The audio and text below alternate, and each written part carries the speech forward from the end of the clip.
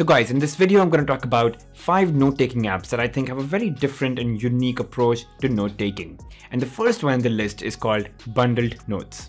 And it's probably my favorite in the entire list. So these are bundles. Now think of bundles like notebooks, and then each notebook can have tags, chapters, or categories which you can add or edit.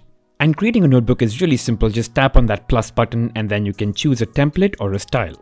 And you can use these bundles to create notes, tasks, lists, and even reminders. Let's take them one by one. First is notes. So you can obviously create a note, add a heading, assign it to a category, or create a new one, and then start writing content. When adding content, you can have different formatting styles, and every note can also have its own reminder, which could be a one-off, recurring, or a permanent one, and the priority of the alert will determine how you will be notified, which I think is a fabulous feature. And just look at all the formatting options that are available to you when you're trying to take down a note, including numbered items and checklists. So that was notes, but you can also do lists. Now let's take my movie list, which has a bunch of categories like content I want to watch, I am watching, or I'm done watching. And these categories can be turned on or off as toggles to narrow down your list. And finally, I can create tasks. So I have one here for work, which I could have 3 projects under, and each project can have its own set of tasks. And there are multiple ways that you can view your tasks. So, the app is very customizable that way, and depending on what you prefer, you can set it accordingly.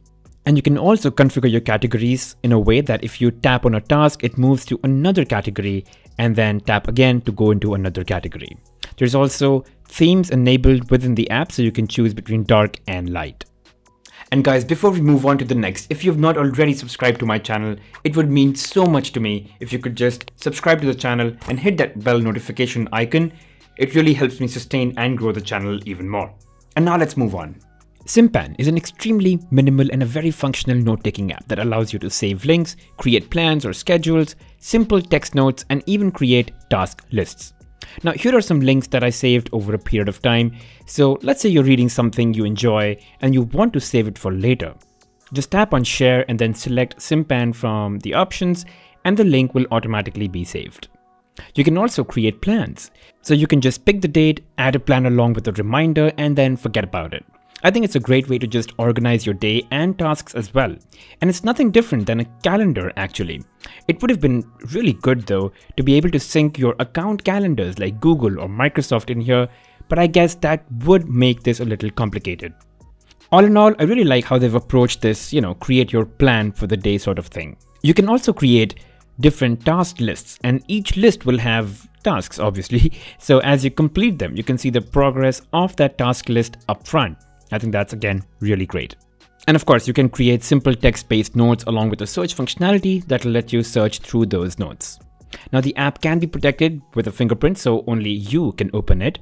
And while the app is worth almost about $2.50, I do have 30 promo codes to give away to you guys. So make sure you subscribe to my YouTube channel, follow me on Instagram, and DM me there asking me for promo codes to Simpan. The next app is called Transno. Now you can use this app to create to-do lists, or schedules, or brainstorming sessions, and even meeting minutes. Now the app is quite well-rounded and in my opinion works best for people who are trying to manage a lot of work-related stuff. Now you can use it as a checklist tool to manage schedules or to-do lists or even shopping lists. You can also use Transno to create schedules by the date, week, or month. And this is where options like expand and collapse can really help focus in the moment and then check items as you're done with them. If not, you can just drag and drop them in the next set. The use of emojis makes this easier to understand and also not make it look boring. By the way, every individual item that you add in itself could be a note, and it allows you to add more content like checklists or images and even format text in various ways. The app is completely free and could be very useful to those who learn how to use it daily and efficiently. The next app in the list is called IdeaNote, and it's probably one of the fastest ways to create and view your to-dos and tasks. So it's a simple gesture from the right side of your screen, and then you can create a note or a task, and it's as simple as that. You can also add reminders to your notes and tasks and even add images if you'd like. You can take down voice notes, and it's really simple as just push of a button. And then you can also see all your tasks in expanded view from within the home screen without going into the app. And the last one in the list is the Google Voice Recorder. And the reason it's there is because you can simply speak out your note and it will transcribe that into text, which is easily, available for you to search within or copy and paste and share with anyone else. So you just stop your recording, save it, and you can keep it. And here's what's mind-blowing. You can actually search for a word within the audio recording and it'll show it to you exactly where it was spoken.